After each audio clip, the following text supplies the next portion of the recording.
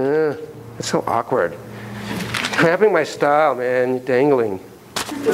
Oh, this is childhood / parenting 1. Because Rich has to edit this.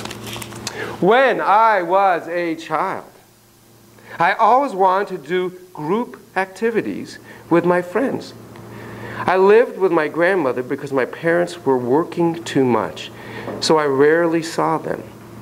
My grandmother provided me with love and affection that I truly appreciated. However, due to her overprotective nature, she did not want me to engage in activities that may be dangerous, such as unsupervised swimming, going away for the weekend to camp with friends when I was 3 years old, or even play soccer at an unfamiliar neighborhood.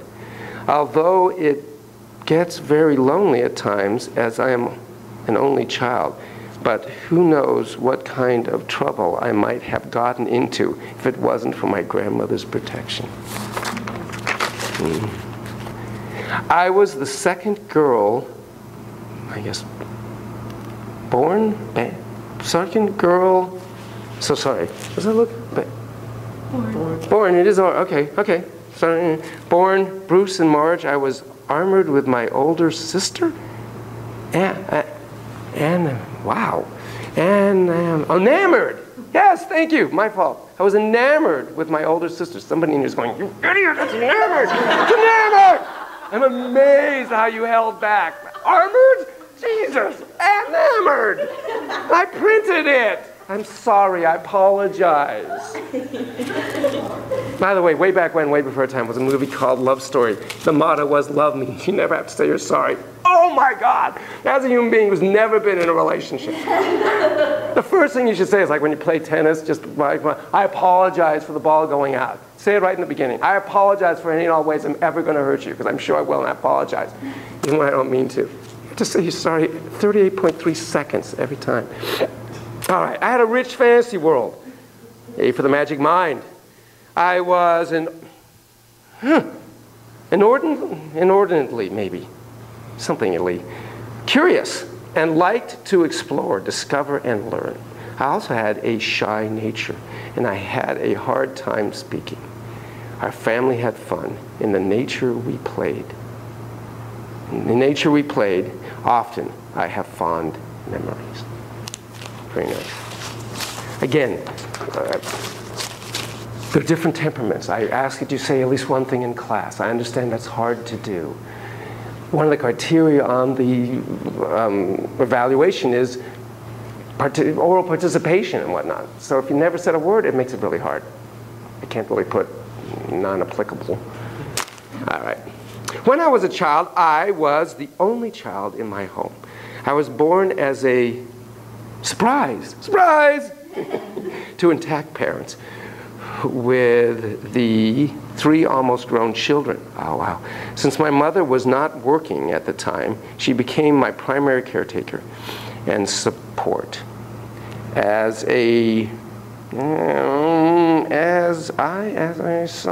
childhood memories are filled with images of her and playing pretend with my mom. I had an early upbringing and am so grateful to have the family that I have. They are my biggest support. That's wonderful. And I fear that I will never be able to thank them enough for all they have done for me. Okay. I thought that people who took care of me were all actors playing a joke on me. That's fantastic. You look like Adam Sandler. I always waited for the day they would yell, "Surprise! You're not really ours, and we don't actually want you." Unquote. The notion of them being actors subsided, but the thought that they cared for me out of obligation rather than desire stuck. I now understand that I'm loved and a source of pride in terms of my achievements for my family. But there is still always the whispering question in the back of my mind of whether they love me because they have to or because they want to. And And would they love me even if I was not family? I didn't have many friends, nor did I have much interaction with my family. Mainly raised by a nanny, my social life was empty. Not saying that I did not have a good childhood, because I did. However, I always look back and remember and am fascinated by the way I was able to entertain myself and fill the void with my imaginary friends that I saw on TV. Those old calculator watches always remind me of that time in my life. It was our communication device. LOL. Smiley face. Cool. When I was a child, I lived magically. I was fascinated by everything, and I didn't feel any limits. I thought I could be anything I wanted. I loved to dance. I wanted to be a prima ballerina. Cool. Ma shlomcha. I read everything I could see, even signs. Stop! I loved school. I cared so much for my parents that I always took a moment to give them a hug and kiss goodbye because I never wanted to take them for granted. I accepted things even if they were unfair, and I always tried to include everyone and make peace. When I was a child, I would stay in the sandbox until the neighborhood pole lights came on. I'd pretend that the sandbox was my, oh God, this would be so, what is this, my house? Oh. Except that looks like a G. I know somebody's saying it's, what do you think, what do you think? Which one? My something. Yeah, it's house. That's house? Okay, looks like a G to me. House, okay. And the shields were, oh, sides, man. I don't know, sides were, I'm so sorry. This is so important. Plates, I guess. Somebody just want to say what this is, because somebody's going crazy right now. No, that's okay, you don't have to. All right. Something, sands with additional dishes. So basically it's a eating set. My mom would call me for dinner by opening the window and, oh, that overlooked the sandbox. Okay, okay. I remember coming inside, taking off my shoes filled with sand, and running to take a quick bath before dinner. At the dinner table, I'd share my imaginative play stories with my parents and brothers. After dinner, as I laid in bed, I would see residues of sand, and I think, is that C? Yeah, residues of sand, and think a lot what had, something like happened in the sandbox, or what will happen in the sandbox the next day. I'm sorry that I didn't quite say it right. When I was a child, I found the world confusing. I remember not understanding things and felt my opportunity to explore the world was limited. I remember getting in trouble for, quote, making a mess, unquote, or was frequently told, quote, don't act like a child, unquote. But I'm only 3. How am I supposed to act? When I was a child, I knew I was loved, but that love was sometimes mixed with my dad's explosive anger and my mom's inability to understand her tomboyish daughter. Being my Filipino parents' child equated respect with love and achievement with value. Part of being a Filipino American child meant love of others before love of self. When I was a child, I was a very happy child. I grew up with a great and loving family. I felt supported in all activities. I tried, don't you love it when they cross something out? Don't you just immediately want to know what that was? Don't you want to go like, okay, we're going to find out what that word was. I will honor your privacy to maintain your sense of psychological safety and not do that, because she really intended it. I tried and continued to develop and grow in certain activities. I have many memories of my childhood that I hold near and dear to my heart.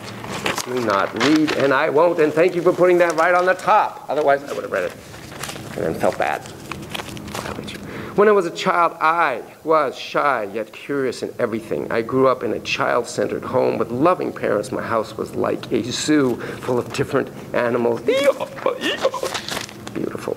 I've always wondered if I had a sibling that I've never met. I felt as though a part of me was missing. Wow. Approximately 15 to 20 years later, my father explained that my half-sister will be visiting from overseas. Wow. I cannot describe this feeling, but thought that it was interesting. Powerful. When I was a child, I had a chaotic home life. I dealt with this by, I guess, forming strong bonds with my brothers and sisters. We had our own little world at home that was rich with imaginary play and drama. Another passion of mine was, writing poetry. This helped me to express emotions that were not allowed to be expressed in my home. In many ways, my parents were loving and well-meaning, but our relationships now are much more honest and meaningful. When I was a child, I was interested in learning as much as possible about the world around me through whatever means, including taking things apart which annoyed adults. My iPhone, no!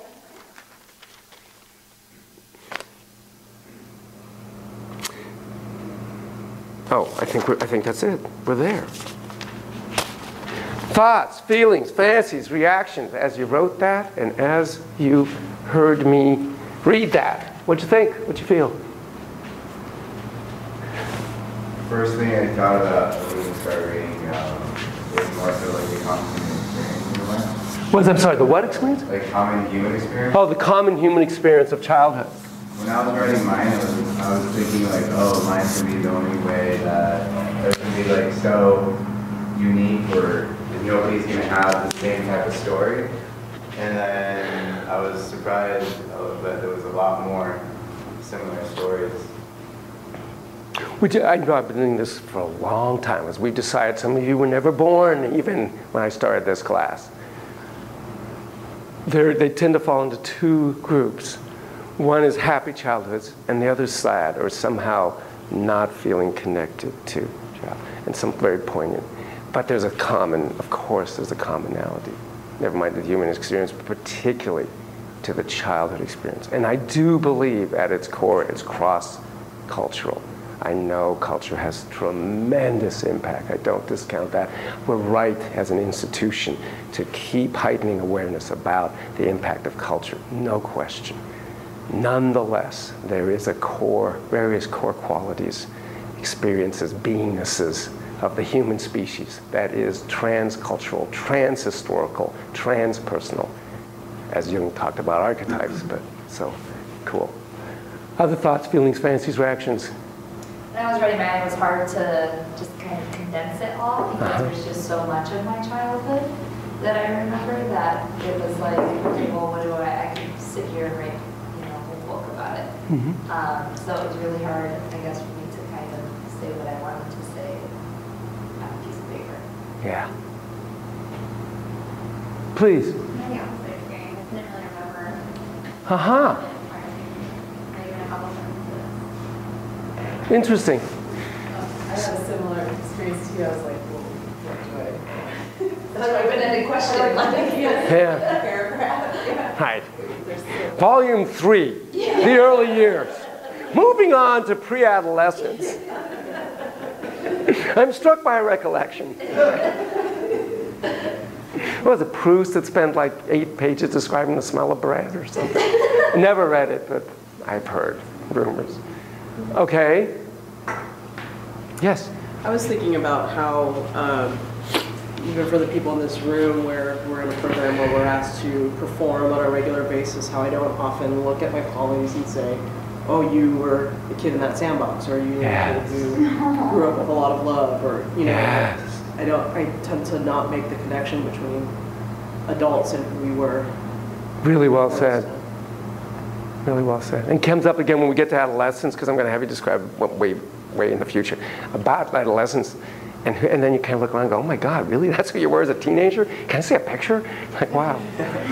I was finding difficulty getting a balance between like being honest but protecting myself, like sharing something that was true but not too raw that it would be uncomfortable for people to hear or for me to have read. Fair enough. Our inner protector is an enormously important part, a valuable, important part. It also can become, in the racing head, what I call the perverse protector, but there's also the rightful protector, and that's interesting. Please. That part, I don't know whose it was, but with the calculator watch. Oh yeah. It made me like think of how kids can make like anything magical, and it could just be something like really boring, like using a sandbox, and they can turn it into a rocket ship. And I'm like, dang, I think it's like, when did we all lose that? Or like, it's kind of weird because that was like how your life was. It is. You're saying something profound. Childhood is truly and honest to godly and neurobiologically a different state of being, a different brain state of being, and you're spending a lot more time in the orbital frontal lobe, in the magic mind. So that it's an absolutely different way of being. And the easiest way to recall it is, if I won't have you do this, if all of you got underneath those tables of yours, and I took a blanket and put a blanket over each one of these tables, you would immediately, including yourself, dear lady, become 6 years old or younger. You would. And you go like, whoo, whoo. I did that once with, pardon the term, badass drug addict teenagers. I think I told you I ran an inpatient hospital for these really tough-ass kids. You'll see a video, actually. That last class, actually, you'll see a video of a group therapy with these kids. And one of the things we did one time, because it was a group room about this size with no furniture, and we got ropes, and we strung them, and we put sheets, and we made forts. And they were such little 3-year-olds and 5-year-olds and 6-year-olds. They just became these cutie pie kids. We're in the wilds of the Amazon. Lights were kind of dim. Oh my God, it was total magic mind. And they were just like little kids. And I always think that the Middle East talks, they need to get under tables, put the blankets, and let's see, I think I told you that last time. There's ways of retapping that. And that's one of the gifts, and in a way, for some people, I think, the threats of being with kids and playing with kids and doing therapy with kids is you connect with your own inner child and what all that was. It re-evokes. And it's one of the joys, and in some sense, for some folks, the threats of parenting, is the child really is you at age, whatever that age is. It really does evoke all that. So let's talk more about that state. I'm not proud of this, but I'll tell you the truth. I was about, let's say I'm in Berkeley, so I'm 8. I figured it out. I figured out how Peter Pan flew. I figured it out. Peter Pan was my favorite book. I love that story. So you need pixie dust. I figured out what pixie dust is. Now here comes the not proud part. Pixie dust really is the stuff on butterfly wings. That's pixie dust. So what you gotta do, I know, I'm sorry. Yeah, for any of you, I'm sorry, I can barely even kill an ant. I feel bad killing an ant nowadays. I do, I really. I'm so sorry to offend you. I collected a bunch of butterflies. I'm sorry, God, I confess. I know I should contribute every year to the Butterfly Association or something. Like I do my amends, lifetime amends for all the butterflies whose powder I took off. I tried not to kill them, by the way. Most of them I killed, but it probably was better than trying to fly without that stuff, because it is pixie dust and it makes you fly. So I collected, actually, probably the thin layer at the bottom of a jar. Look at these looks. All right, camera, turn around, look at these looks. Like, oh, God.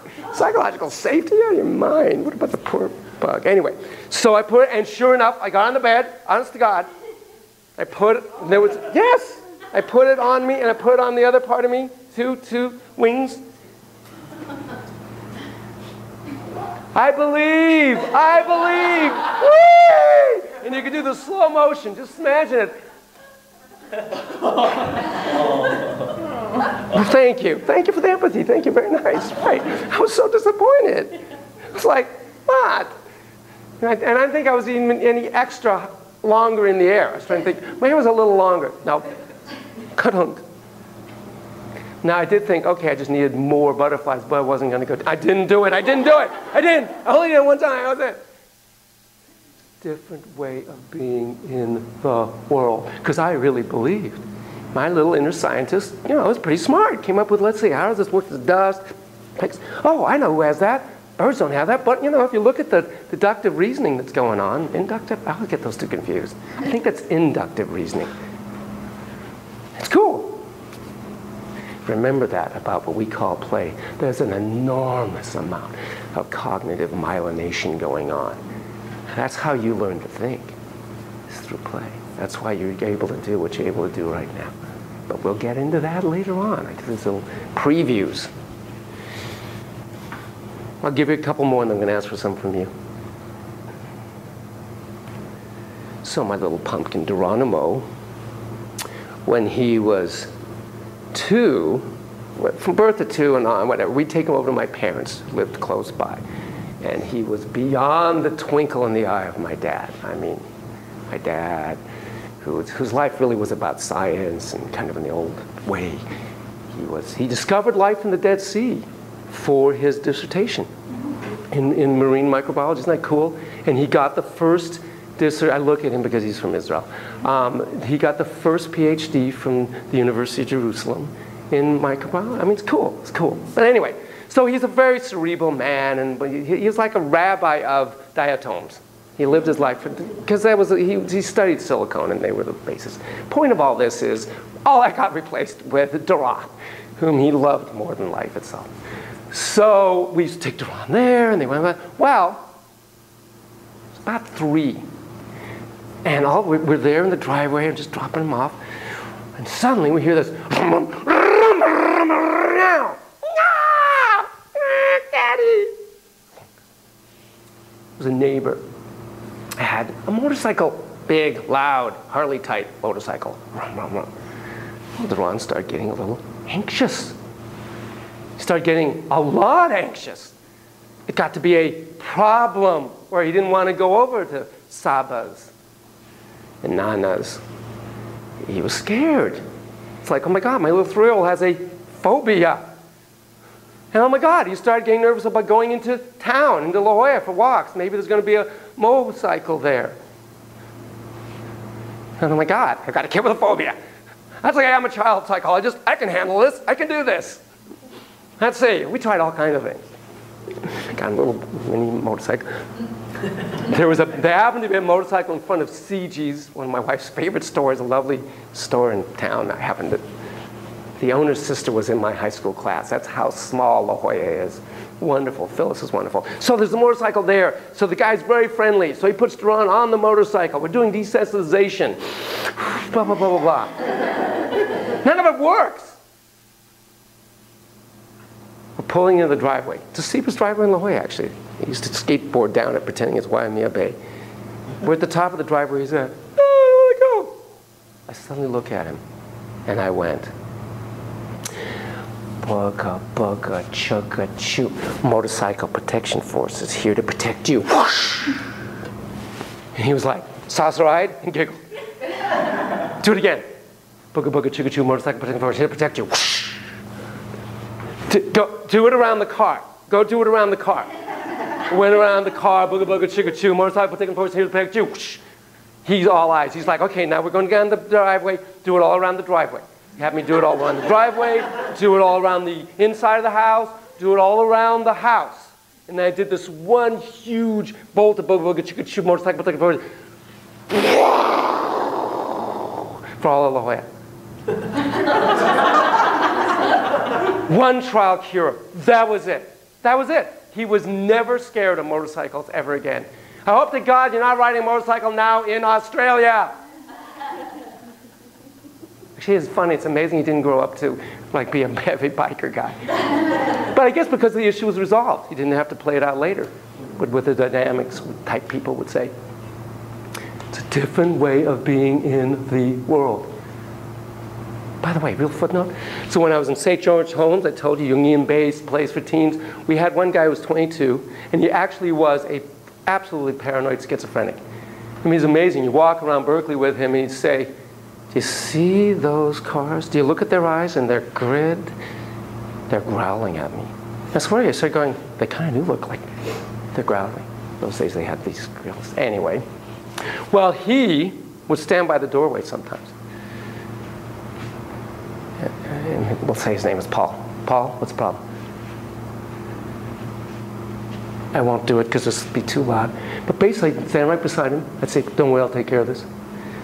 I'd open the door real fast and scream, get out of here! And close the door. And what would he do? Giggle. That is the healthiest part of him in that moment. The playful part of him that can giggle at how absurd it is that he thinks of somebody out there, and I just screamed. And sometimes they'd even, pardon for thinking true, sometimes I'd even do, Paul, don't move. What? Just don't move. Ha! Got it. And he'd laugh. Because his inner child can suddenly be triggered. Okay? Share some aspect, some part of childhood that was a little different. You have a thought you're willing to share? I had an imaginary friend, and I would always like give my mom a hard time, but not kind of like what you did with the motorcycle. Mm-hmm. But like one time, she tells me the story. His name was Pink Ghost. Pink Ghost? Yeah, Pink Ghost. Like Pink Ghost. Pink Ghost. Okay. And it went to the car wash. I started crying, so my mom, like, before it like enters the car wash, like she stopped it and like she pretended to like unbuckle the belt and like she was like, okay, I got him. And she was like, Pink Ghost, don't ever do that again. And Beautiful. like, so, you know, obviously to me that mindset is so real, but like my mom, I think it's so sweet that when parents do that for their kids. Absolutely. Friends of mine, their daughter was absolutely certain. I mean, it wasn't. It's a truth to her. It's not. That wasn't even a question. That there were gnomes. You laugh. There were gnomes, like I was saying. She knew there were gnomes in her backyard. It was in Berkeley, a perfect place for gnomes. And so she built, her dad very wonderfully built a little gnome home. Absolutely, a little gnome home. It's amazing how many gnomes can fit in a thing that's about this big. Oh, hundreds. And she had names for all the gnomes and whatnot. And of course, they'd be fed every breakfast. They'd get a little breakfast thing, and they get a little. She couldn't do lunch because she wasn't there, but she knew gnomes didn't have to eat lunch. But then you had breakfast and dinner. Little known facts about gnomes. In fact, she could write a book, Little Known Facts About Gnomes. I like the sound of that. And of course, the proof was that when she'd get home from school, the food was all gone. And of course, when she wake up in the morning, the dinner was all gone. You'd never seen so many fat cats in that neighborhood. Always like, let's go to the gnome home. We're going to score some food, man. What do we got tonight? Oh, man, lasagna. We got to love this. Yeah, she believed. I mean, it's true. True for her. You all actually believed in Santa. Until your prefrontal cortex starts kicking in and you go, wait a minute, 24 hours, 25,000 mile circumference. What's the population now? About 8 billion? That's a lot of chimneys. Oh, wait a minute, not all houses have chimneys. I mean, that's all prefrontal cortex, right? And you kind of went, holy schmoly, he doesn't exist. Do I tell my brother? Because he still believes. Tooth fairy, you believed, you absolutely believed. When I was, 9, Clay Clayworth and I, my best friend in Berkeley, we really believed we had X-ray vision. And we were the good guys, and we were going to go patrol Berkeley. In those days, it was safe enough to walk around the streets at 9, just down the street from you. Never do that. You got your cell phones. Anyway. And we would look in through walls to see if any crime was going on. No, and I really believed. I look and I go, oh, wow, can you see the orange couch? Yeah, wow, weird couch. And wow, look at that. And I never knocked on the door to find out if there actually was an orange couch. Wouldn't it have been cool? How'd you know there was an orange couch? It works! I found a treasure map for treasure in Africa. Again, I'm about 8, 9. And I built this raft In those days, I keep saying that, the supermarkets had their stuff come in actual wood boxes. So they would let me have the wood box. I tore the wood apart, and I made a raft about twice the size of this. And I told my parents, so on Saturday, I'm heading to Africa. I need you to take this raft. I believed. I need you to take this raft, put it on top of the car. I want you to drive me down to the bay, and I'll be back in about 6 months. Can you make brownies, please, Mom? Because I want a lot of brownies. Needless to say, they did not take me down to the bay. 560-2191. That's called child abuse, or child neglect in this regard. Different mindset, different way of being in the world, and you gotta honor that. You gotta move into that space, because that's what's real for them. Not only the prefrontal cortex, isn't it? You know about the dorsolateral prefrontal cortex? That's why when you take some alcohol or other stuff, you're now dancing on a table in front of 1,000 people. Because your dorsolateral is a little offline. Social judgment, consequence, all that stuff. So they don't have near as much of that. It's not myelinated yet like in the same way. So they believe. And it also allows in certain ways, because by the way, when you're sleeping in dream states, those areas go offline. So you can look at the world in different ways. Let me tell you something about the brain. From day one, I should tell you this. The main function of the brain is to predict. To predict. That's the reason you can sit in that chair. Because you predicted, or my mind right now is predicting exactly where this table is going to be. I don't even know that it does that. If this table was a 1/4 inch lower, I would have gone, whoa! So we have all these predictive schemas. We'll talk about that later.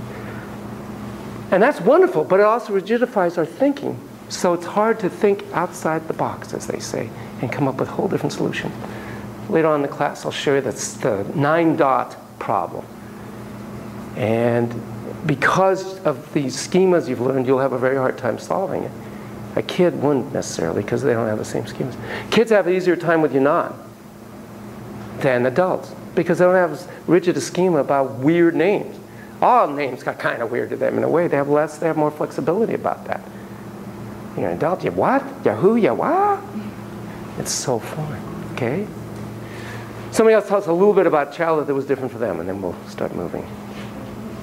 Please.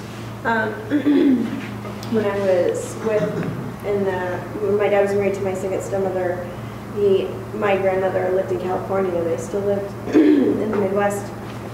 And my grandmother knew that I was having a difficult time, so she would write letters from a mouse named Molly Magnolia Mouse, who was going through the same troubles in her little mouse family.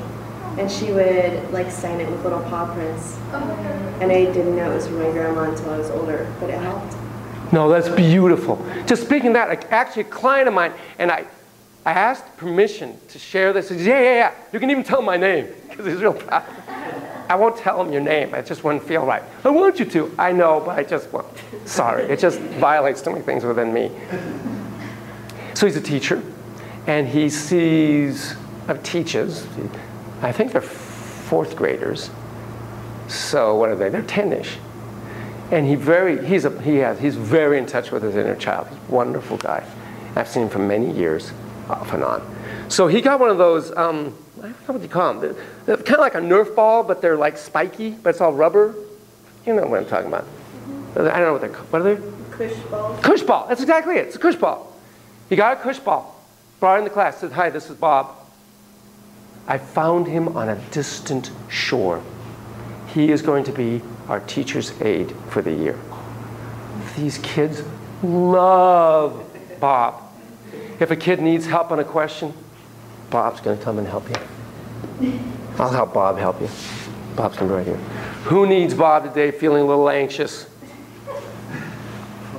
They love Bob. They earn points. They will spend points to be able to have Bob with them. Somebody's having a rough day, they get Bob. They have a hard time on the test or whatever. Put Bob with them. One of the kids begged, they're going for the summer. What happens to Bob in the summer? He kind of hangs here, but there's no kids. I'm going to go to Europe. Can I please take Bob? I'll take really good care of him. Absolutely. So Bob went all over Europe. True. Then she would send, or email, or whatever. All right, I'll say your name, because he would want me to. He's like, yeah, Jeff. They would send Jeff. He's happy, I can see. Tell him the last name. I'm not going to tell him the last name. But you don't see Jeff. Texts and emails with pictures of Bob under the Eiffel Tower, Buckingham Palace, on a gondola. It's like, where's Bob? It's real. And if you can tap and look at your faces, if you can see your faces, it's fabulous. If you can tap into that energy, we will cure cancer and we will find peace in the Middle East. If you can tap into that energy, it's unbelievable. But it's all right there. That's the good news. And you don't even have to get underneath the table with a blanket. It is there. Whether you remember it or not, that way of being is there. And one of the joys and luxuries and privileges of being a play therapist. I gotta tell you something, I can't believe I'm getting paid for this. This is so cool. It's so cool to be in that space with a kid. And it is so healing for all of us to be in that space. Okay. Let's see, do I give you, we only got 3 minutes, and I'm going to take a break, then we're going to come back and go into parenting. Any questions? Prefrontal or otherwise? I know, it's kind of silly. Yeah, okay, we're good. We're getting that sense. Let's see if I want to give you any other off-the-top example. No, we're going to take a break. Okay, we are back. People, thank you for being back right up, in fact, early. Okay, so back early. Couple other just, we're almost back. We're almost back. We're getting there. We're back. Okay, thank you. Thanks for coming. Again, for those new to the class, just remember this. I have a best friend I've known since age 10. His birthday is on November 3rd. It'll become relevant about 10 weeks from now. Thank you. This little pumpkin I saw, again, different ways to look at things. And he was describing another kid, and he said, kid's so bad, he went to heaven and he stole the halos off of angels. I'm like, oh my God, where'd you come? That's just such a fantastic image, and just like, oh my God, the concept. Rare the adult that would ever even think of such a concept. I mean, just like, oh, he's so bad he went to heaven and stole the halos off of angels. Like, God, that's bad. And another one in a very poignant way. His brother there was a hit and run. His brother died. So his mom, I've seen him with that. And his mom said, you know, we were looking at the sunset, and he suddenly said, look, Mom, Michael is helping Jesus paint the sky. Oh. Yeah, it's very real for him.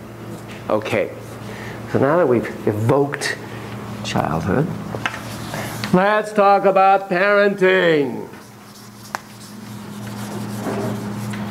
We're going to spend 2 sessions at least on parenting, because it's important. We have some data. If you're going to work with kids, you're going to work with parents, you need to have some information about caregiving.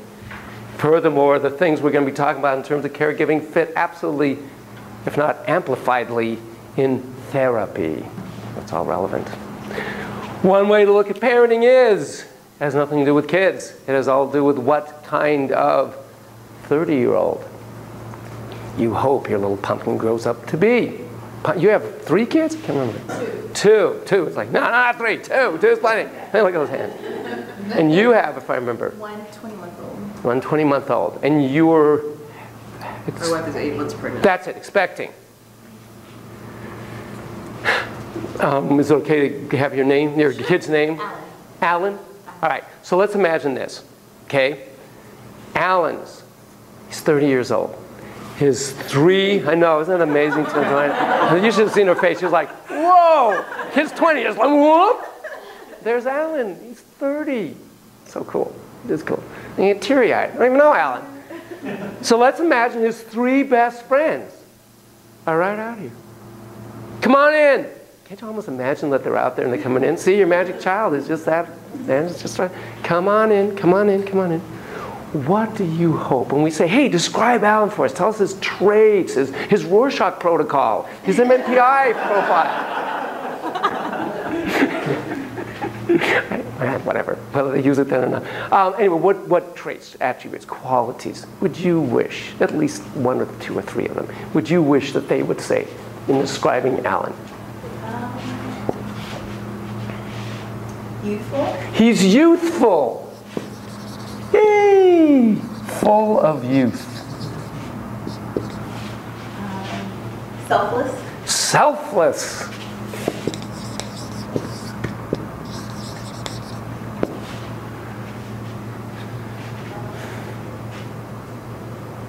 Has a huge heart. Ah.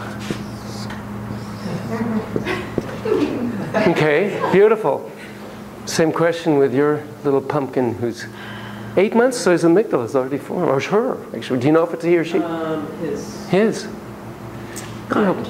He's kind. Affectionate. Affectionate.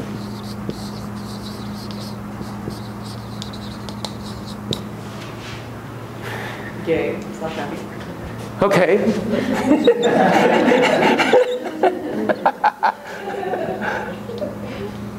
That's a happy face, in case you don't recognize it. Okay, in either or both senses or whatever. Okay, other adjectives for your kids. Your two, what do you hope they get at 30? Those things, honest. That they're honest. To self and others, yeah, that's cool. Honest to oneself is really hard. Sometimes. That they have like a hunger for knowledge. Ah, hunger for knowledge, chomp chomp. That they're non-conformist. Wow.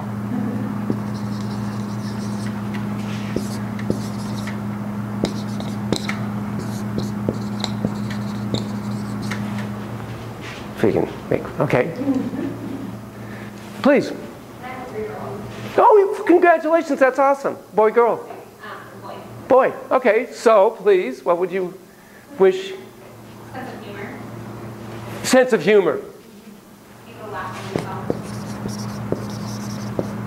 And then probably secure in himself, whatever he's Secure, secure, secure. Yes, please. responsible. He's responsible.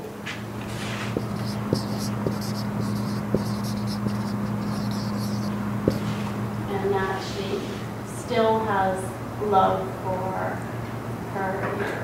For her what? For her neighbor, for her fellow human. Okay. Very social. She loves people. Loves people. That way. I'm sorry, do you actually have a child? Oh, cool. She's how old? Yeah, 22. 22. I was going to say, you were 13 when you had her, or younger than that. No, 22 months. Oh, we got all these. This is so cool. This is perfect. Okay. Others, even those who don't have kids, you have pets. Open-minded. Very good. No, there are ways you want your pets to be. Actually, the nice thing about pets, we'll talk a lot about pets. They already are the way you want them to be most of the time. Open-minded, that's why I love them so much. Self-aware. Independent. Self-aware, independent. Yeah, they're not living off of you at 30. In fact, right. And having integrity. Oh, wow, integrity. They have integrity. Being able to find happiness. Cool. Able to find. It's here somewhere. There it is. Passionate. Okay, passionate, ambitious. They love their mother. No matter what, you gotta love your mother. Ambitious. Love mom. They got this big tat on their arm. Mom. Heart in both arms. Mama. Pride in who they are and where they come from. Whoa. Wow. Okay. Pride. Who they are, where they come from. Self-confident. Okay. Confident. Somebody else had a hand up. I saw back there. Or they did speak. Yeah, okay, confident. Appreciative of life. Oh, yeah. Joie de vivre.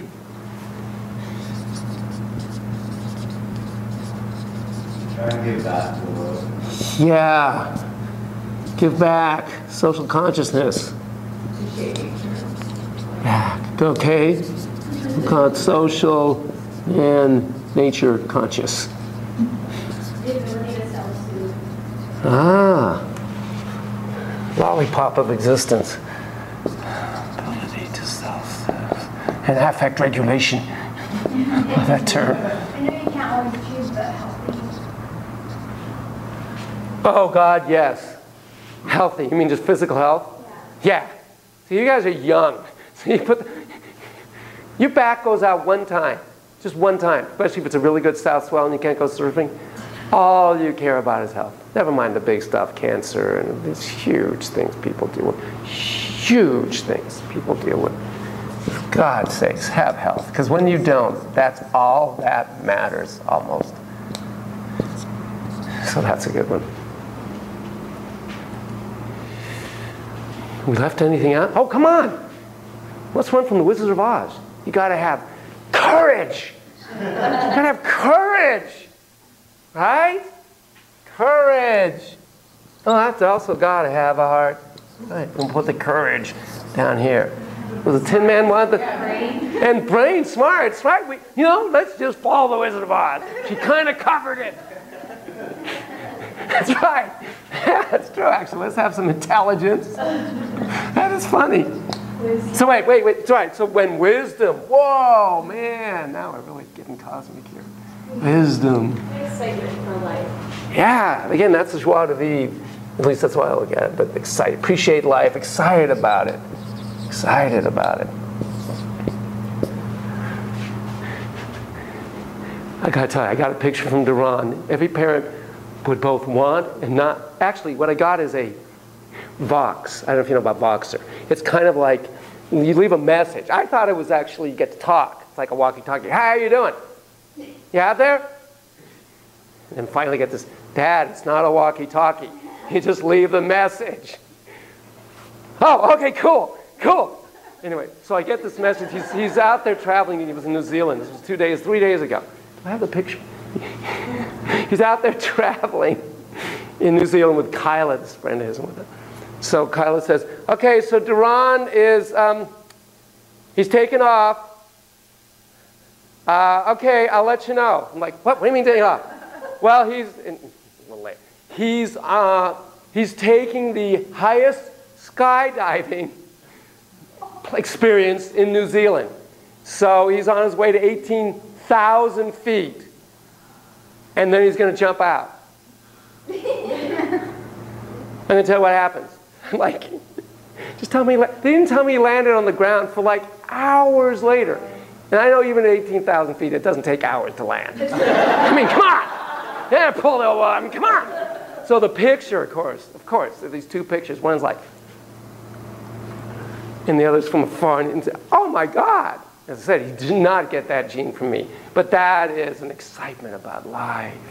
It's like, yeah, go for it, man. Awesome. As I'll say, thrill sensibly. And he obviously didn't parachute alone. Obviously, there's the pro on his back. And I love how they have these little helmets. Oh, yeah, he's not there. That's real. That's going to save your ass. Wait before your time. Believe it or not, in elementary schools, we actually used to have drills where you get underneath the desk in case there's a atom bomb attack. Like getting underneath the desk and doing this is going to help. The atom bomb attack. Well, I kind of had that association with that little helmet.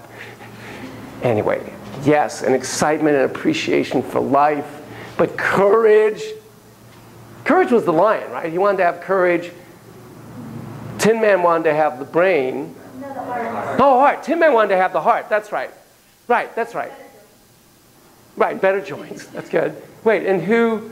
Scarecrow. Scarecrow wanted to have the brains because he had, yeah, right, of course. This is cool. All right, we're leaving anything out. What we got here? We got youthful, God knows healthy, selfless, big heart. Cool. Creative, there's one. That's a really good one. Create. If. Spiritual or some sense of the greater, or however you want to call it, spiritual. Okay. I mean, obviously toilet trained and all that other basic. Now I always gets a laugh. It's silly. Yeah, 31 would hope. Otherwise, didn't quite. It was a little over permissive on that diaper. Right. I think we've covered a lot of stuff. Financially sound. Ha ha. Again, not living off of you and can take care of you in your old age. Actually, let me do this one. You know Seligman, right? Father of Positive Psychology, Optimistic Child. Really nice book, actually, The Optimistic Child. It's on your list somewhere in there. Not as a have to read, but as a other good reads. No real have to, as I thought. So there was some, I can't remember the guy's name, fancy private school, East Coast, and a lot of their graduates went to Harvard, Yale, and all that other stuff. And then they started looking at how those young people then did further in life, and they started wondering what traits, qualities, attributes, characteristics, etc. predicted contentment, happiness in life kind of thing. And of course they found it was not at all really correlated to grade point average. So this guy got together with Seligman, and they did some research and whatnot, and they came up with 7 traits, qualities, attributes, characteristics, whatever, that predicted in these kids, now adults, happiness, contentment, satisfaction, and whatnot. So let's see if I can remember them. Come on, hippocampus, here we go. 1, which you got here, curiosity. I'm sorry, 7 traits that what? That predicted contentment and happiness as an adult. 1 was certainly curiosity. A attitude of gratitude. By the way, footnote, I don't know if any of you take omega-3s. It's really important to take omega-3s. They're really good for you. I should do this disclaimer, not a dietitian, not an MD, blah, blah, blah, blah. Omega-3s, among other things. Vitamin D3, blah, blah. Omega-3 for the soul. Before your sweet head rests on that pillow, never mind you had your 60 minutes of pure unadulterated fun, you say, whisper out loud, or at least clearly in your mind, every day, 3 things that you are grateful for. Unbelievable. There's all kinds of research about all the good things that happen. And again, correlation studies, as we all know, all you little research statistician people know, correlation does not mean causation. Water and bourbon gets you drunk. Water and whiskey gets you drunk. Water and wine gets you drunk. Therefore, water gets you drunk. No. I actually remember that from my stat class in undergraduate at UC Santa Barbara. Correlation does not mean causation. But nonetheless, you say 3 things you are grateful for. So, attitude of gratitude, being curious, having grit, which is tenacity under stress, under some strain. Tenacity, stick with it, have grit. The old, what is it, 1% inspiration, 99% perspiration. Stick with it. I'll say that one a lot. You stuck to it till you do it. Duh. Self-control. Affect regulation and otherwise. Be in charge of hands, feet, mind, and mood. Have self-control. 4.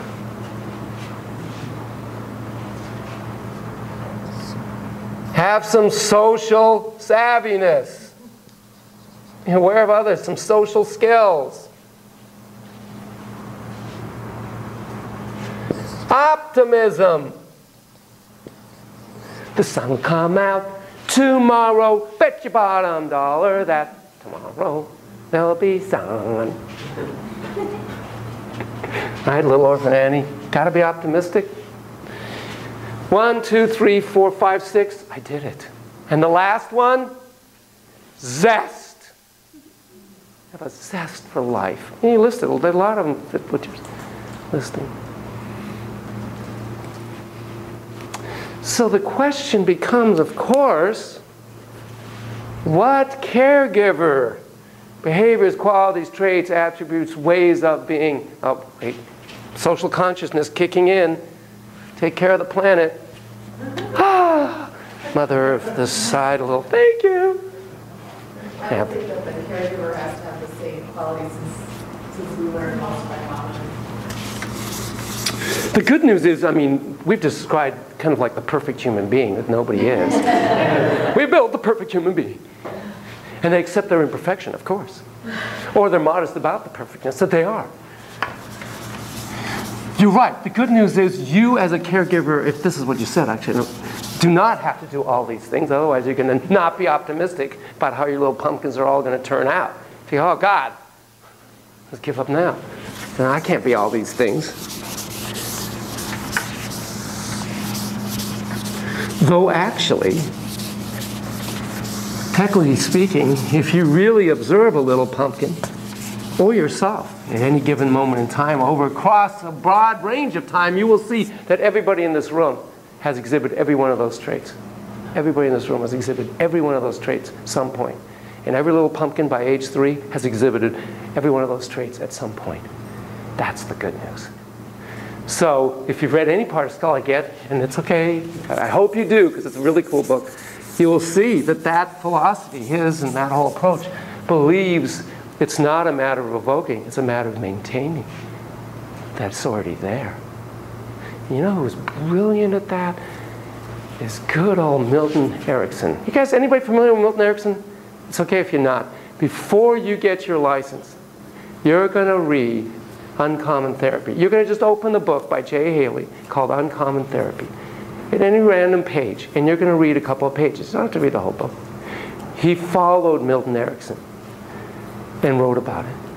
Milton Erickson is an icon. He's a whole movement. Love the color purple, by the way. Love your sweater. And he's a hypnotherapist. He was a psychiatrist, hypnotherapist. And he understood that when you were 12, 14 months, whatever it was, and you let go of that table edge. I remember I gave you this last time. And you had that feeling of, oh my God, that's still there. And how to tap into that feeling. And he was brilliant at tapping into that feeling. So the good news is, you've already done all these things. So a parent's job in many ways is to help maintain, sustain, enhance all that.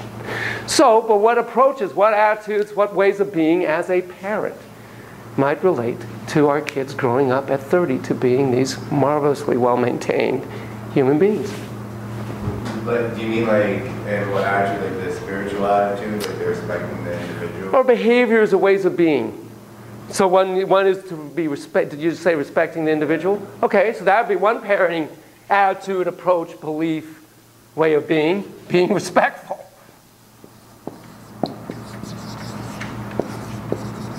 Are you talking about like the parenting approach is like authoritative versus like authoritarian? We're exactly going to get to that. We're exactly going to go to Bomb Ride in a matter of moments. After we list some things, I'm going to talk about Bomb Ride. Even though she did her research way back when, nobody's done a better piece in terms of that, ironically. Good listening skills. Okay. And then we're going to go another way about it. Flexibility. Ah, very good. If you could encourage them to ask questions, to foster curiosity. Provide safe structures.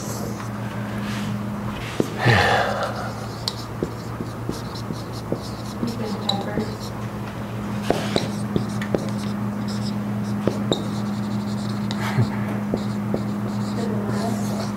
Diplomatic. Never heard that one. 20 plus years, 30, whatever it is, teaching this class. Yeah, 30. Never heard diplomatic. What do you mean by that? I mean, I think I know what you mean, but what do you mean?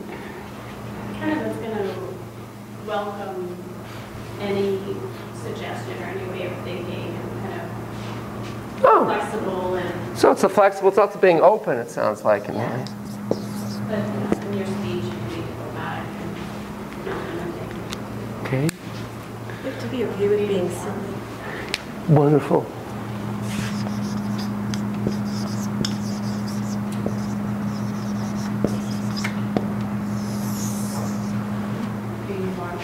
Being what? Warm. Warm, you betcha.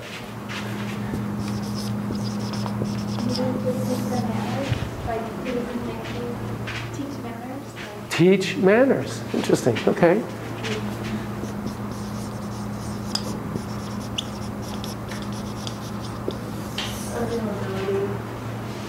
Something mobility. Availability. Availability. Thank you, thank you, thank you. Availability, being available. Advocate. Advocate.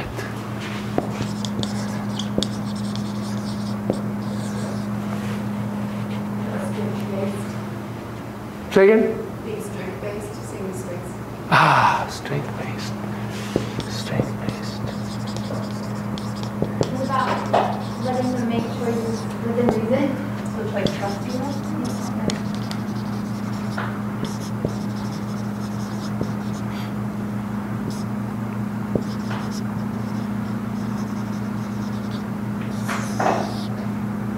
Creating a safe environment.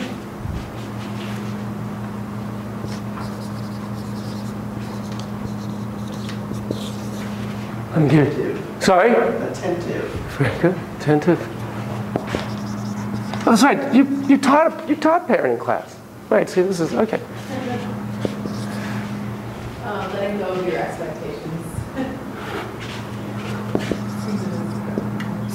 Okay, seeing that like that. That's another way to put it. Seeing them for who they are. And then how to socialize.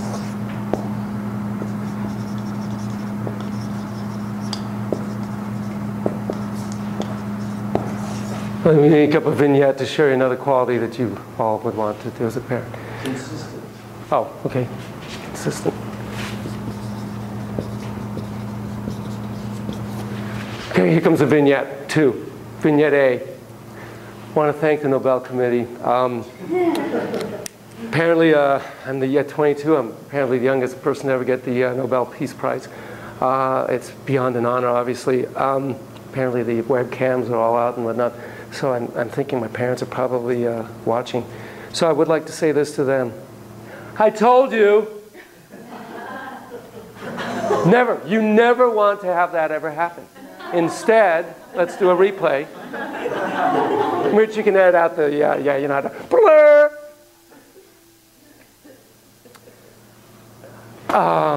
Wow, what an honor. Unbelievable. Nobel Committee, Nobel Prize to 22 for peace. But let me say what is, webcams and all that, great. I sure hope my parents are watching. Because let me say the cliche, but it's the truth from my heart. I want to thank them for believing in me when I didn't believe in myself. Thanks. Thanks. This is for them. Right? That's what you want to hear. That's what you want to hear. They believed in me, in my spirit, my core of who I was, even when I absolutely didn't believe in myself.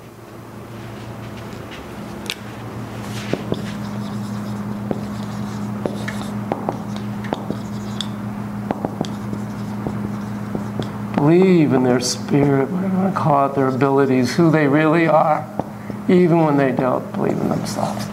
You want to give that to your kids, everyone. Yeah? Interesting research was done somewhere that says even under adverse circumstances, one person in the life of the child who's a strong supporter can make a huge difference in their potential for success, even if it isn't the parent. Or the parent. On the nose. And we're going to get to that. And that could be the plaque, above all play therapist's office. Even one person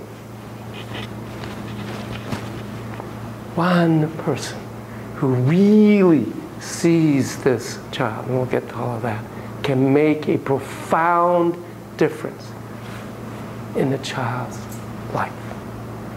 Said it very well. And then we'll talk about a lot of that, but yes, well said. Okay, so let's get to Baumright. Smart lady, way back. I can't remember if it's UC Berkeley, somewhere, I think. I think it was Baumright. And she basically did the following piece of research way back when. She looked at kids who were doing very well, using, of course, teacher ratings and whatnot. By the way, you ever do a custody eval, you got to talk to the teacher. Teachers know these kids. They spend, what is it, 9 months out of the year, basically, 5 hours a day. They know kids. And looked at kids who seem to be, if we break up the traits we did, it's about being self-confident, self-loving, self-aware, self-appreciating. It's about being socially savvy in ways. It's about being masterful and competent and kind of enjoying that. Anyway, so she took the kids that were kind of 2 SDs over to the right of the norm in terms of positive traits, attributes, being kind, all that stuff. Went back and looked at parenting. Traits, qualities, attributes, interviews, observations, all that stuff. Came up with some factors. Yeah, there's an old STAP word I haven't used in a long time. Factors. Then smart lady does the opposite. Gets a bunch of parents and whatnot, looks at parents who are particularly strong in these particular factors, and goes back and looks at the kids. And sure enough, correlation does not mean causation, but nonetheless, high correlation between kids who are competent, self-confident, all that stuff, and being parented this way. Factors being,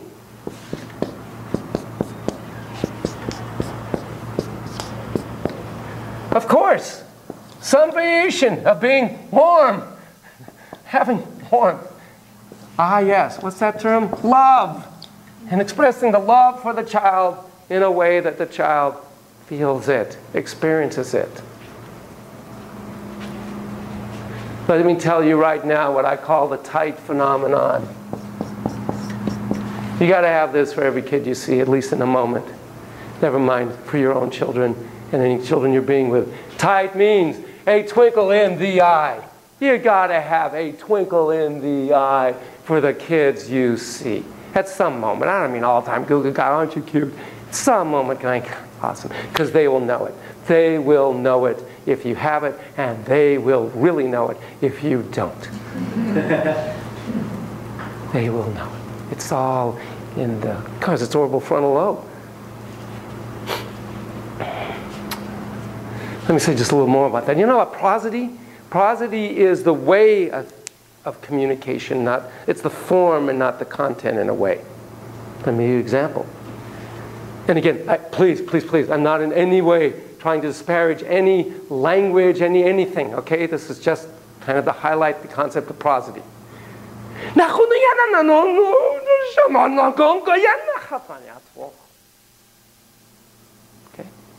Did you get the different affects in there? That's what matters. It was just gibberish. It's gibberish. Unless I'm doing tongues and you find out it's some Aramaic language from the early, 300 BC. But it's all in the tone. It's in the facial expressions. It's in the pheromones. And it is in the eyes. Oh, so much in the eyes. Duran, I sometimes get like,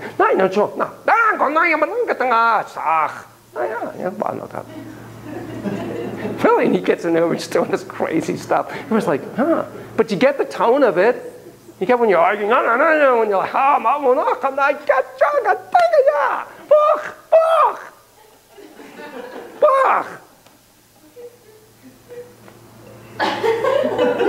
That's how kids experience us so much.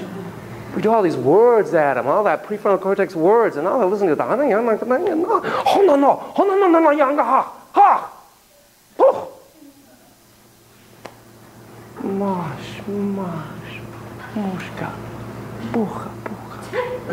can say the exact same word. So when parents say never say anything bad about the other parent, your dad's on the line. Your wonderful, loving, caring dad is on the phone for you. I never say, I only say positive things. See the transcript. Swear to God. Oh, okay. I'm sure that has nothing to do with contaminant. Kids always, I tell this to every parent. Kid knows exactly how you feel about the other parent. One of the little tests, tasks I call it, 'cause it's not a test, that I give kids, sorry for being a little tangential, relevantly tangential.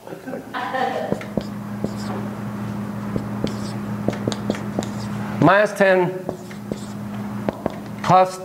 plus 10, 0. How's your mom feel about your dad? Put an X on the line. How's your dad feel about your mom? Put an X on the line. I never say anything bottom on. Anyway, bottom right, back to bottom right. Warmth, obviously. Love, when I twinkle in the eye. Footnote, that twinkle is unconditional. We all want to be loved, cherished, adored unconditionally, not because we got the A, not because we got the gold medal. And not that those things are bad. I mean, we'll talk a lot about why there's a whole bunch of things, why our dopamine goes up when we do that. And that got us out of the trees. It's wonderful. Confidence, mastery is wonderful. Okay. Okay, obviously, explicated limits. Yes, of course, like you said, structure, there's limits, there's boundaries.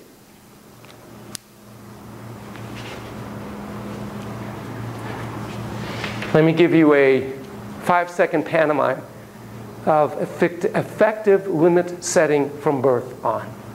Ready?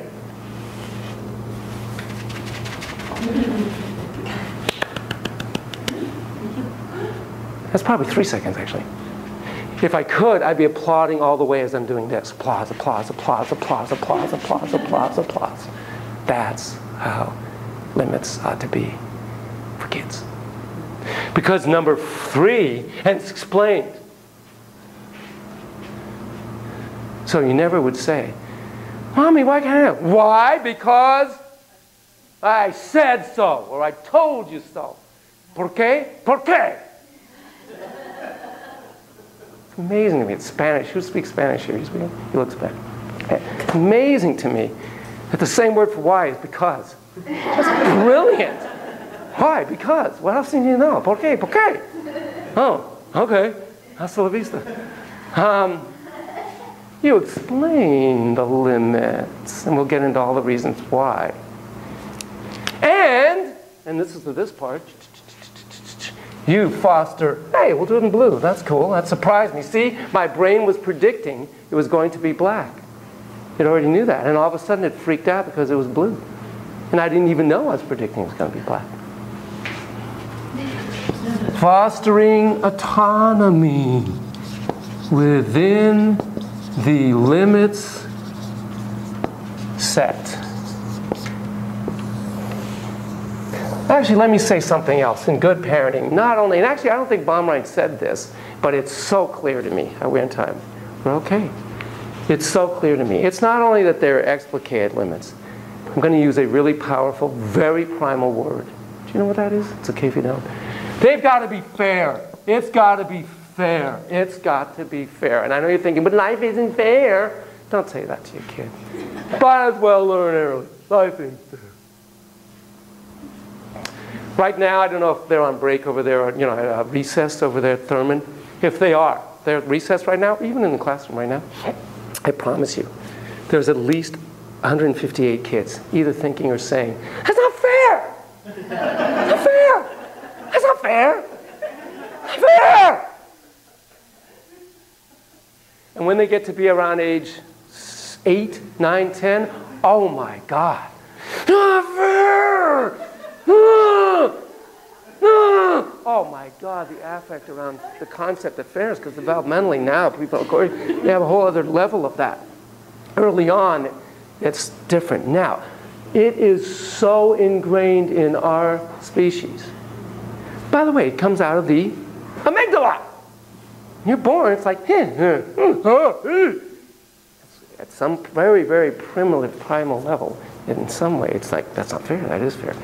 Some of those research, again, there was a wonderful video, but there's some other research where kids, infants, look longer at something that's not fair than is fair. They know it really early on. You ever seen oh God, in fact, I'll send you the URL on one of the primate ones. There are 2 primate studies I know that involve fairness. They're fantastic. One is what I call the monkeys and bananas. Not a joke. Here you go. Monkey A, researcher. Monkey does some task. Researcher hands him a banana. Ooh, ah, ah. Sits in the cage eating banana. Monkey B comes, does task, hands banana. Monkey A, monkey B sitting there in their cages eating bananas. You know exactly what's coming. Monkey 3 comes up, handed a banana without any task. Monkey A, monkey B go, pardon me, ape shit. They go ape shit. They do. They're like, whoa, ah, ah, ah, not fair. We worked, he did, not fair. Primate level, here's another one, great. This is on, this, I don't have the URL for the first one. I do for this one. It's unbelievable. Monkey A, monkey B are in these plastic cages next to each other, and they're eating their cucumbers. They're given cucumbers by the researcher that's there in the lab coat, doing the cucumber thing. And suddenly, one monkey is suddenly being given grapes, a preferred food, by the researcher. For no reason, suddenly monkey A gets it. What is it? Oh my God, I'll share the URL. Monkey B is taking the cucumbers going, yeah, yeah, yeah, furious. It's not fair. What are you giving them? I don't get any. And monkey A bunch is like, okay, cool it. Don't give me more grapes, man. It's freaking him out. Swear to God.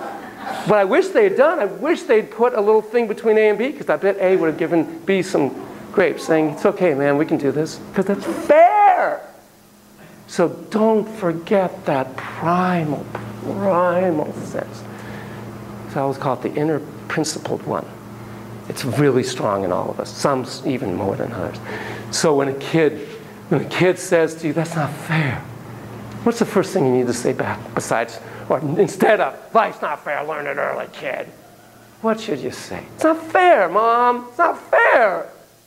So what would be fair? Okay, I mean, I like that, engaging the child with what they think would be fair. First, the first thing, being empathic, would be the first thing you respond. It's not fair. I know, and it sucks. It sucks. It feels terrible when something's unfair. I hate it when something's unfair. I totally get it. By the way, at least 99.3% of the time, totally made up statistic. I'll copy that. Pen will drop. I lied. I don't know. But I would guess 99.3% of the time when a kid says it's not fair, he's right or she's right. It isn't fair. It's a happenstance of the universe that I was born before you were, and I'm given the incredible honor and privilege and beyond that of being your dad. So I have more power than you. I do. To make this decision that we're going to do this now. It's just a random act of the universe. I came first. Sorry. So it feels unbelievably unfair to you. I totally get it. I totally get it. And you got to really mean that. Pheromonally, you got to mean, I totally get it. And don't say, hey, listen, I'm a parent, okay? I have more wisdom. When you get to be my age, you'll fuck you. What? Don't give me that. It's just discounting me. I say this is a little stupid neophyte, so I don't know yet. I was thinking, how would I feel if that was being said to me? Or when that was said to me, how did I feel? Don't tell me that. When you get older. Ah! I know that doesn't feel fair. So fairness is very, very, very important. And part of that is that you foster autonomy every chance you get. There's a wonderful scene in a not well-known movie called, I think it's called The Horse Whisperer. Robert Redford. Let me see it. So, girl's a horse rider. She and a friend are riding. There's an accident. The friend dies. She becomes phobic of the horse riding, but she has a passion. Her mom, and it of course pervades her life. Her mom brings her to Redford. This kind of stoic ranch guy, horse guy. And he works with her. And there's a wonderful scene, and she has anxiety disorder, post-traumatic stress. They're on a country road. She has no faith in herself. They're driving. Of course, a Chevy truck or something. Can't remember if it had the gun rack. It's an old scene. He's like, boy, says, you're going to drive. She's like, what? She says, you're going to drive. Here. And he just switches and puts her in. And then she's terrified. She says, you're fine. You're going to do this. You're going to be fine. I just take a little nap. He says, he puts his cowboy hat on. And she starts to drive. Well, that's not only fostering autonomy, it's also saying, I believe in you, way beyond you believe in yourself. I know you're competent. Also, let's be clear. It's a country road. There's nobody around, nothing around. It's dirt. There's no danger. You foster autonomy. We want that. Like crazy. In fact, let's even push it a little farther. Probably, perhaps, the strongest, one of the strongest motives in all human functioning is the F word. Freedom! Freedom! I have been to the mountain. Every time I hear that speech, just tears. Give me free. Give me liberty or give me death. This whole country was founded on the concept of freedom. What's freedom? Choice. What's autonomy? Choice. So we got fairness as primate. We've got choice, freedom, sense of freedom as the most, one of the most primal drives in all human functioning. I regret I only have one life to give for my country, and this country is about freedom of choice. Autonomy. It's huge. These are huge issues we're dealing with in a little thing called parenting. Warmth. You set fair limits. You foster autonomy, choice, freedom within those limits. And you get to share yourself, your thoughts, your feelings, who you are. Parents who share who they are. Share self.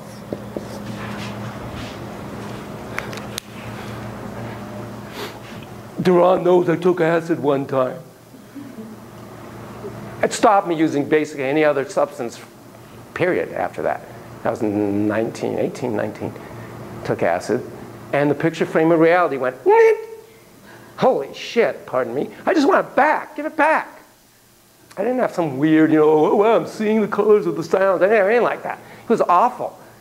It was just a 4.5-hour anxiety panic attack. It was terrible. I'm in a friend's house, right?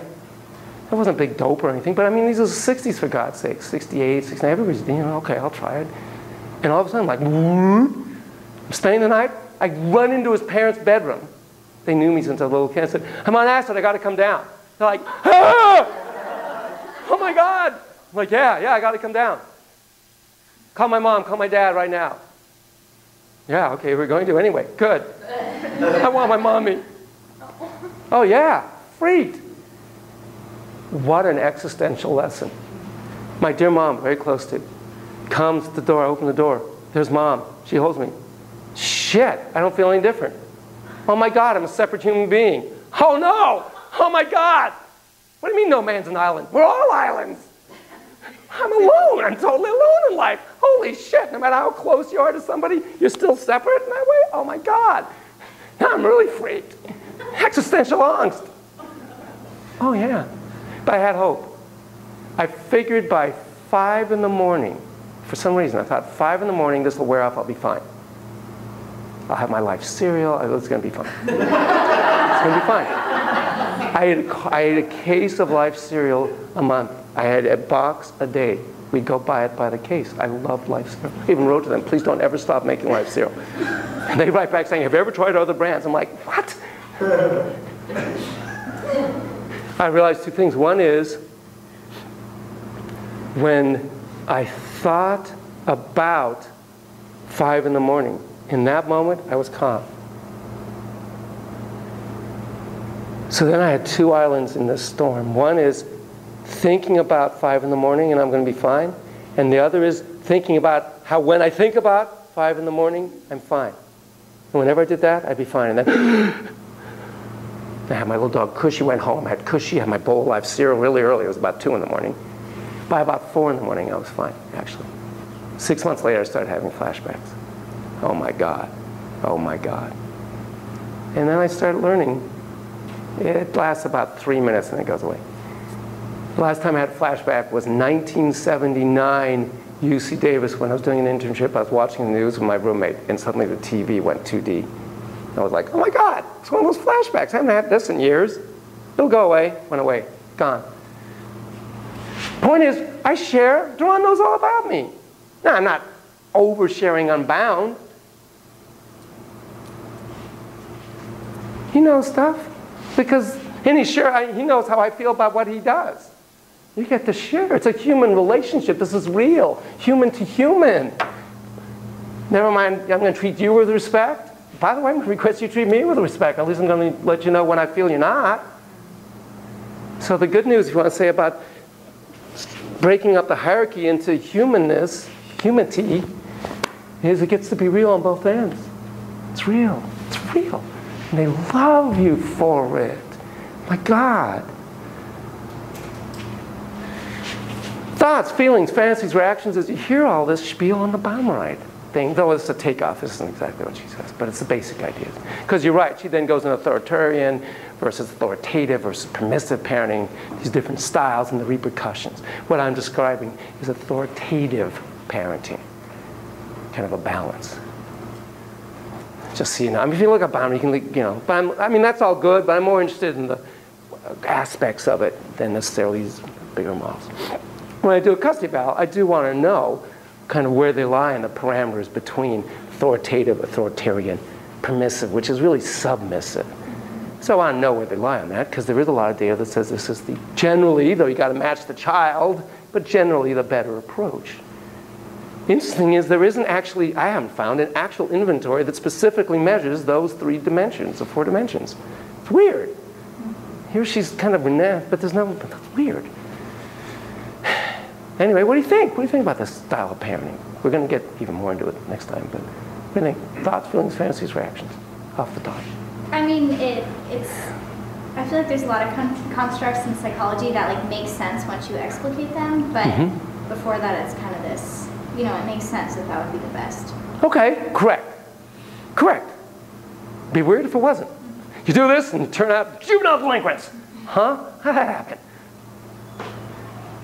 Any thoughts, fantasies, reactions? Well, and I think like I don't have a child, but it's much easier said than done when you're in the moment. Unbelievably hard to do on a consistent basis. Unbelievably hard. Remember, remember, remember. The amygdala immediately shuts down the empathy systems. Right? We went over this, didn't we? You weren't here. Did I mention that in the first class? Yeah, shuts it down. Because again, when the saber-tooth was jumping at you, you didn't have time to say, nice pretty cat, and no, you're hungry and I look like a good meal. You didn't have time for that. Bat and or run. So when your kid does something that pisses you off, scares you, your amygdala's firing, your empathy is going to reflexively shut down, some of your prefrontal cortex and logic mind's going to shut down, and you're going to react more limbically, viscerally. Stop it right now! Kind of stuff. The heck do you think you're doing? Or whatever. And you're going to look mad, all that prosody stuff. You're going to smell mad. What's the reaction from the child? Fear. You bet you sweet bippy baby. You think your amygdala's firing? Oh my God, theirs just went on total red alert. Amygdalitis, amygdalitis. Only guess what? They can't run. Well, if you're trying to spank them, sometimes if they're spunky, they'll run. As you might imagine, Duran has never been, I can't even barely say the word spank. I'm going to hit you? Oh my God. Just, what right do I have to hit you? And by the way, until you never hit anybody, except in self-defense. It's bizarre to me, but never mind. Well, not never mind. We'll get back to that next time more. Goes into fear and basically deer in the headlights, because they usually can't run and they can't really, there's no point in trying to argue back, so you're just trapped. Not conducive to a sense of psychological safety. Right? Your survival needs, to use Maslow's stuff, are now in play, not your growth needs and growth drives, your survival drives. You've just gone right down to primal survival. And most of the parents don't intend that, but you're right. In the moment, oh my God, is it hard. Part of me feels like yelling. However, I know that'll just create fear in you, so instead I will say, but I want it even better than that. Again, I want you to have, right, a new reflexive sense of the child, so that you reflexively reflect back to the child. Honey pumpkin, I am so sorry. You look scared. I obviously scared you. I'm sorry. Tell me again. Let me listen. Because obviously I wasn't listening. I apologize. Tell me again. What just happened now? Amygdala goes, oh, okay. Oh, this is good. I'm safe here. Wow, cool. And notice I get down the child's level right away. Boom. Play therapist should have knee pads. Because you're down here. Actually, I'm more often than not like this. And a lot of times I purposely will put myself lower than the child. don't know if you know about birds. Birds really like to be above wherever you are. Kids are kind of the same way. Because you got to remember, you've forgotten this. And I know we're going to stop in a moment. You have forgotten that when you were a little pumpkin, this is how your parents looked. Get in your room right now and get your bed done, now. Oh my God, you're giants. You're huge. You're this huge human being thumping around going, "Rah, ah, rah, ah." Oh my God, that's freaky for a little pumpkin.